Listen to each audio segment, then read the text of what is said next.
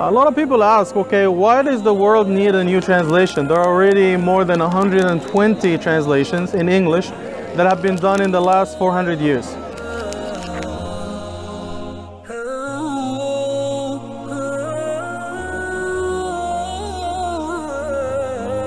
And the answer is very simple. Not all translations are made equally. So what makes this translation stand out as a good translation is, number one, accuracy. Because I'm a native speaker of Arabic and I studied for over 30 years at Al-Azhar. I got my bachelor's degree from there, master's degree, Ph.D, and I taught at Al-Azhar. So I studied Islam in Arabic and I studied Islam in English, Ulum al-Quran, translation. So Alhamdulillah, I have the qualifications to translate the Quran, and I did it with a team. But what makes it actually stand out? Number one, clarity, accuracy, eloquence, and flow.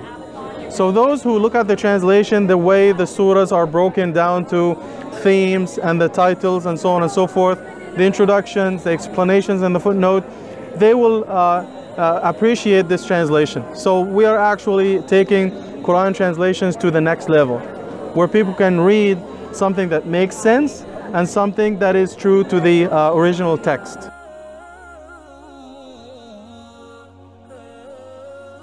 Well, when I was looking for a name for the translation or a title for the translation, I decided to choose something that Allah already uses in the Quran to refer to the Quran. So yes, there is Al-Quran Al-Azim, there is Al-Quran Al-Kareem, but also Allah subhanahu wa ta'ala describes the Quran as Al-Mubin, Al-Wadih, Al-Bayin Al-Wadih, wa Quran Mubin, which is mentioned twice in the Quran, one in Surah Hijr and one in Surah Yasin. So Allah subhanahu wa ta'ala calls it wa Quran Mubin, the clear Quran. So I decided to use this name to refer to it because Allah subhanahu wa ta'ala already uses it in the Quran.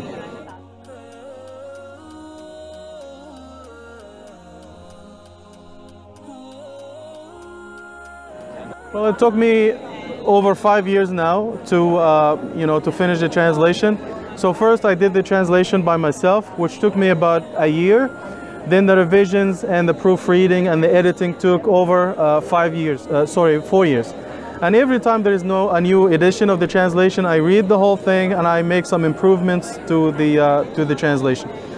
And over 75 people were involved, scholars, editors, proofreaders, old, young, men, women, Muslims, non-Muslims, high school, students. Everyone was involved because this Quran is for everyone. It is not only for Muslims. It's for everyone, and this is why I trust, inshallah, this is a very accessible translation.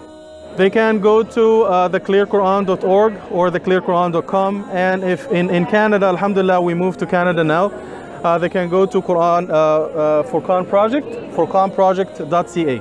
Allah subhanahu wa ta'ala says in the Quran, وَلَقَدْ يَسَّرْنَا الْقُرْآنَ لِلذِّكْرِ. We have made the Quran easy to understand and remember.